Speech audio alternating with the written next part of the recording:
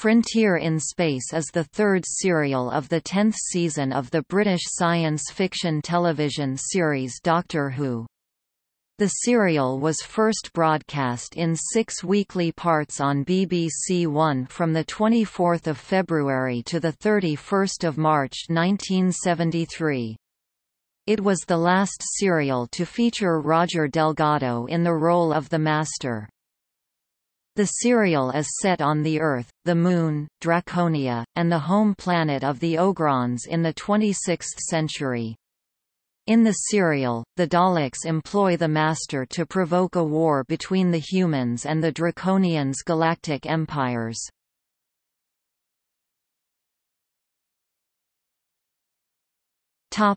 Plot. As the Earth cargo ship C-982 moves through hyperspace, it narrowly avoids a collision with the TARDIS. As the Third Doctor determines that they are in the 26th century, Jo sees a ship come alongside. Before her eyes, the ship shimmers, changing shape, turning into a Draconian Galaxy-class battlecruiser. The two pilots, Stewart and Hardy, send out a distress signal and prepare for battle. When Hardy goes to get weapons, he meets the Doctor, but sees him and Jo as Draconians. Hardy escorts them at gunpoint to the ship.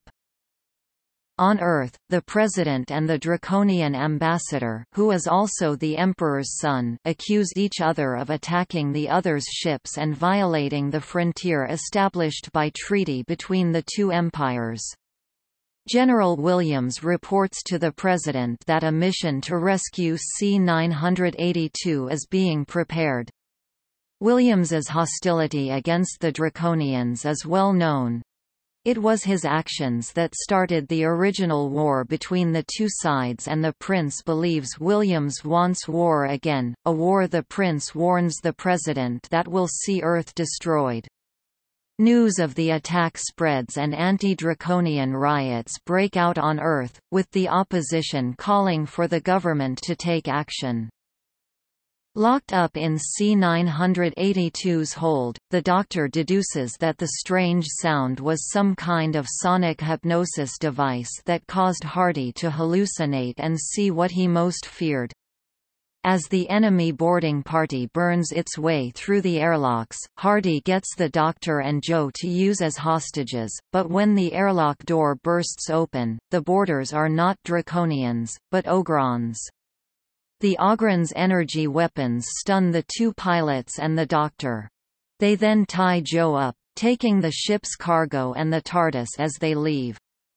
When the Doctor revives and releases Jo, she tells him what the Ogrons did, and wonders if they are working for the Daleks, as they were when she first met them. The Doctor points out, however, that the Ogrons are mercenaries. When the rescue party arrives, Hardy and Stewart have stopped hallucinating, but with their memories garbled, accuse the Doctor and Jo of being Draconian spies. The two travelers get locked up again as C-982 heads back to Earth. General Williams believes they are human agents planted by the Draconians to sabotage any war effort by Earth. He brings the two travelers to confront the Draconian prince, but the Doctor denies working for the Draconians. He tries to convince the President that a third party is trying to provoke the two empires into war. However, as he can provide no reason why someone would want to, Williams orders the Doctor and Jo be taken away and vows he will get the truth out of them. In the Draconian embassy, the Prince arranges to help Jo and the Doctor escape so that they can be questioned. When the two are escorted from their cell to be brought to the President, a Draconian squad attacks, taking the Doctor prisoner. When Jo tries to get more guards to help, she is arrested instead. The Draconians question the Doctor, believing that he is involved in a plot with Williams to provoke a new war. The Doctor manages to escape the embassy, but is recaptured in the compound by Earth troops. Once back in the cell with Joe, however, she hears the same sound as on C-982. Outside, the Ogrons raid the prison, being seen as draconians thanks to the hypnosound. They break into the doctor's cell and order him to go with them. The second escape goes no better than the first, the doctor is recaptured yet again and the Ogrons disappear. This second rescue attempt cements William's suspicions, making him demand that the president give him the authority to strike first against the draconians. The president agrees to break off diplomatic relations but will not go further without conclusive proof. Williams places the doctor under a mind probe, but it indicates the doctor is telling the truth. Refusing to believe it, Williams orders increased power, but eventually the probe overloads. The president orders that the doctor be sent to the lunar penal colony where political prisoners are exiled for life, while Joe remains on Earth. Williams and the president receive records from the Dominion government of Sirius IV, an Earth colony planet that has achieved a degree of autonomy from Earth. The records prove the Doctor and Joe are citizens of Sirius IV as well as career criminals. A commissioner from the Dominion has arrived to claim jurisdiction. Who is in actuality the Doctor's old enemy, the Master. On the Moon, the Doctor meets Professor Dale of the Peace Party, who shows him around. The Doctor tries to get Dale to trust him and include him in his plans for escape. On Earth, Joe of course recognizes the Master immediately, and surmises correctly that he was behind the Ogren attacks. The Master found out about the Doctor and Joe's presence when the Ogrons brought him the TARDIS. Given the unsavory choice of going with the Master or staying in her cell, Joe agrees to go with him to fetch the Doctor. Despite his fantastic story, Dale believes the Doctor. The peace with the Draconians lasted many years, but suddenly devolved into senseless acts of hostility. The Doctor's story would explain a great deal. Dale outlines the escape plan. Cross, one of the overseers, will leave 2 spacesuits near an airlock, and they will walk across the lunar surface to steal a spaceship. Dale offers to take the Doctor back to Earth where he can tell his story to Dale's contacts in the press and government. However, once inside the airlock, they find oxygen tanks for the suits are empty. Cross has double-crossed them, and the room is depressurizing. At the last moment, the Master arrives and restores the room's atmosphere. The Master obtains custody of the Doctor, and gets the Doctor to come along quietly by revealing that he has Joe. Reunited with Joe in a cell in the Master's ship, the Doctor wonders why he is still alive. The Master explains that his employers are very interested in the Doctor. The Master sets the automatic controls for the Ogren homeworld. Under the cover of telling Joe stories of his life, the Doctor uses a hidden steel wire to file his way through the hinges of the cell. While Joe blocks the security camera and natters on, pretending to continue their conversation, the Doctor sneaks out. Donning a spacesuit, the Doctor exits the ship and makes his way to the flight deck. The Master puts Joe in an airlock, threatening to eject her into space if the Doctor does not surrender, but the Doctor takes him by surprise. As the two face off, they do not notice a Draconian battlecruiser approaching. It docks, and enters the airlock where Joe is located. The Draconian captain informs them that, as all diplomatic relations with Earth have been severed, violating Draconian space is punishable by death. The Doctor says he has vital evidence for the Emperor and asks to speak to him. The captain decides to lock up all 3 of them and take them back to Draconia. However, the Master secretly activates a device whose signal is picked up by the Ogrons. As the ship arrives on Draconia, the prince is speaking with his father, asking him for permission to strike first at Earth. The Emperor, like the President, is hesitant, as he knows such a war could bring down both empires.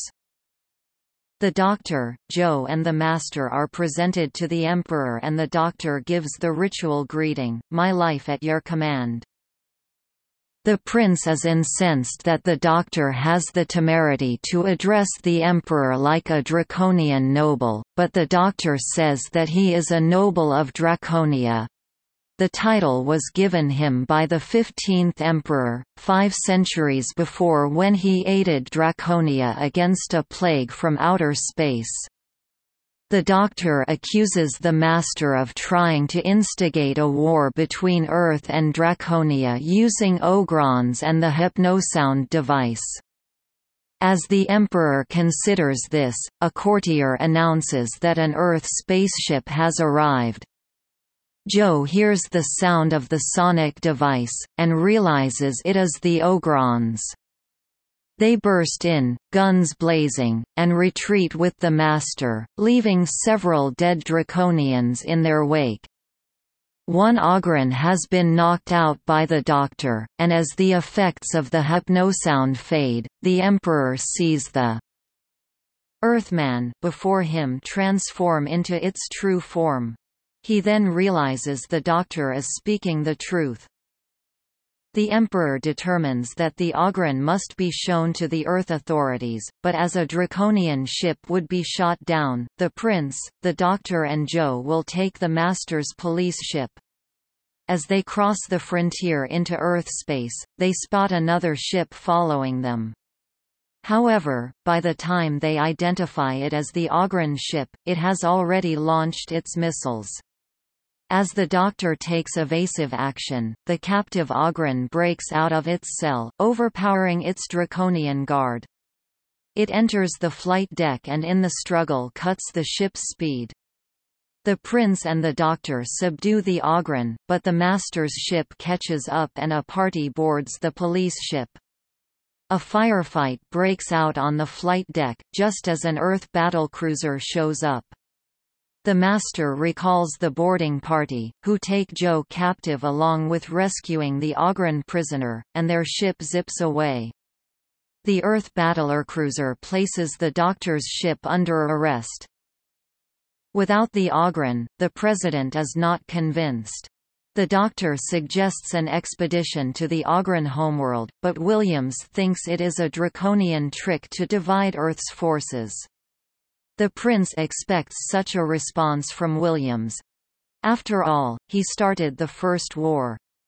Williams protests, but the Prince reveals what is in the Draconian court records. 20 years before, the Draconians sent a battlecruiser to meet the Earth Empire on a diplomatic mission. When the Draconian ship did not answer the Earth ship's hails, Williams gave the order to attack, believing that the Draconian ship was about to attack his damaged vessel. The battlecruiser was unarmed, its missile banks empty, and the reason it did not answer was because its communications systems were destroyed in a neutron storm, the same storm that had damaged Williams's ship. Williams is shaken by the Prince's revelation and apologizes for the wrong he had done to the Draconians. Williams now intends to lead the expedition to the Ogron planet himself. The Master brings Joe to a bunker on the Ogron homeworld, where he shows her the TARDIS, which he plans to use as bait for the Doctor in addition to Joe herself. He tries to hypnotize Joe, first with his own powers and then with the hypnosound. However, Joe's mind is strong enough to resist, and the Master orders her to be taken away. An Ogron reports that one of their ships found and attacked 2 Earth cargo ships, destroying one. The Master is delighted, as this means that war is not far off, and indeed, demands for war from Earth are at a fever pitch. Williams prepares his personal scout ship, with the Doctor and the Prince accompanying, and heads at maximum speed to the coordinates the Doctor took from the Master's ship. Jo manages to dig her way into the next, unlocked cell and sneak further into the bunker as Williams's ship enters orbit. She pockets the hypnosound, then finds a pad with the coordinates of the planet and bunker on it and transmits a distress signal with the information. The Master shows up, revealing that the signal was muted, and the only person who could have picked it up was the Doctor, whose ship he detected in orbit around the planet. When the Doctor comes, the trap will be sprung. Williams's crew lands the scout nearby, not knowing the Ogrons have set up an ambush. The Ogrons open fire on the landing party, but are frightened away by an orange, slug-like lizard they call the Eater. The Master is furious, and warns the Ogrons that their masters are coming, which makes them even more terrified than they were of the monster. Williams's party hears the roar of a spaceship landing, and when they look up on the ridge, they see the Master, accompanied by several Daleks, who exterminate Williams's men before they can even fire. The Daleks want to exterminate the Doctor immediately, but the Master proposes that the Doctor be placed in his hands, to be allowed to see the galaxy and Earth in ruins before they kill him.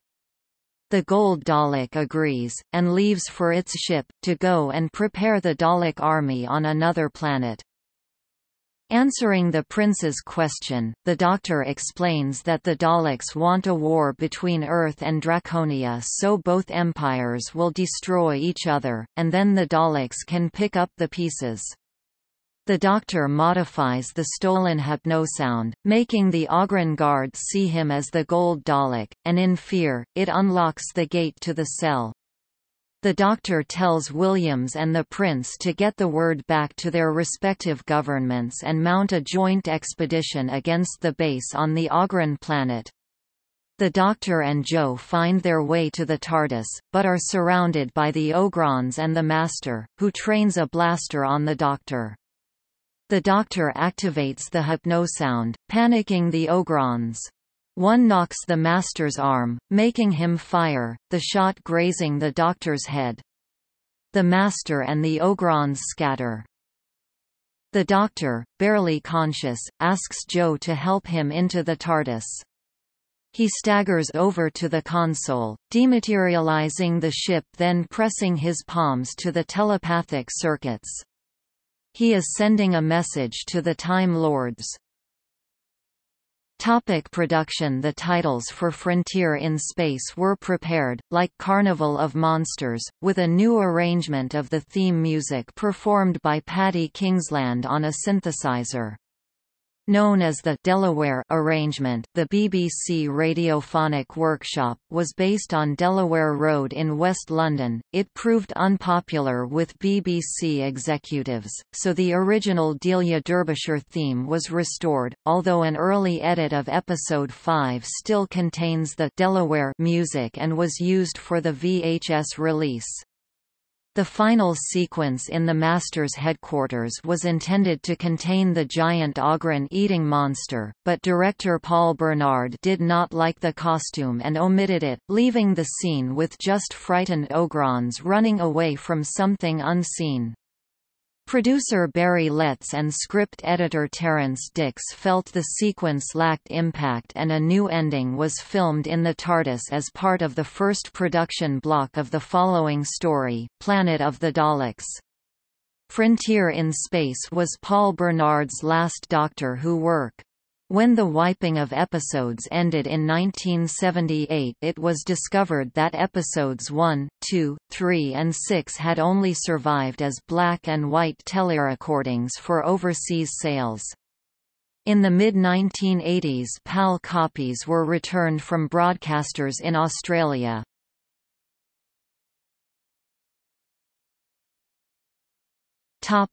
Cast notes.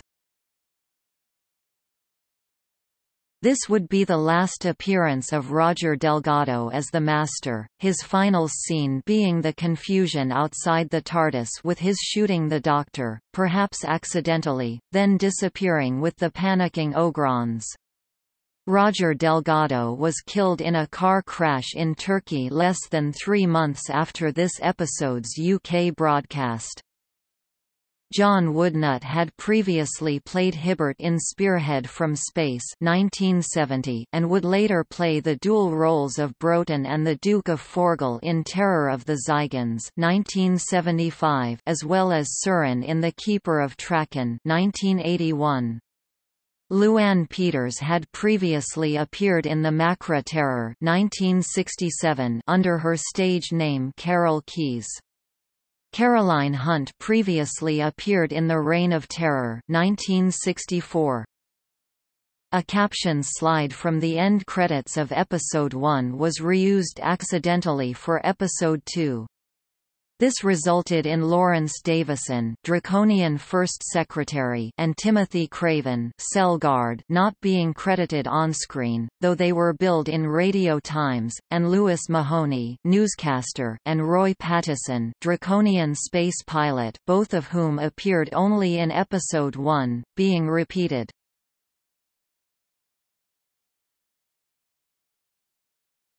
Topic: Broadcast and reception. Paul Cornell, Martin Day, and Keith Topping wrote of the serial in The Discontinuity Guide 1995. Worthy, very well directed and designed to the hilt with a solid costuming policy for both empires. However, it's obviously padded in parts. In The Television Companion 1998, David J. Howe and Stephen James Walker stated that the story worked brilliantly with the production design, putting the whole thing on a suitably grand scale. According to the BBC's audience research report, Frontier in Space was well received by viewers at the time of broadcast.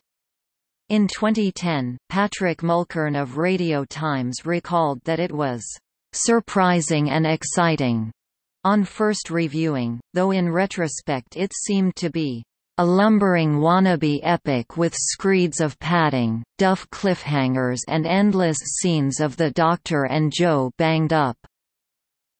He praised the Draconians and Ogrons, but felt that the fact that the heroes spend perhaps 2/3 of the story locked up is tiresome and cannot be overlooked. DVD Talks John Sinnott noted that the story was talky and had a lot of padding, but that it got much better when the Master was revealed.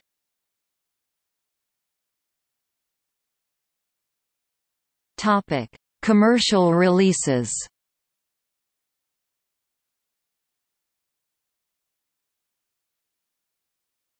Topic: In print. A novelization of this serial, written by Malcolm Hulkey, was published by Target Books in September 1976 under the title Doctor Who and the Space War.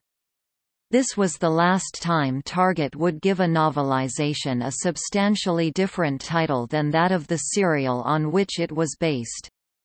The novel abandons the cliffhanger ending of the televised program and has the Doctor simply leaving the Master on the Ogren world to pursue the Daleks. An unabridged reading of the novelization by actor Geoffrey Beevers was released on CD in February 2008 by BBC Audiobooks.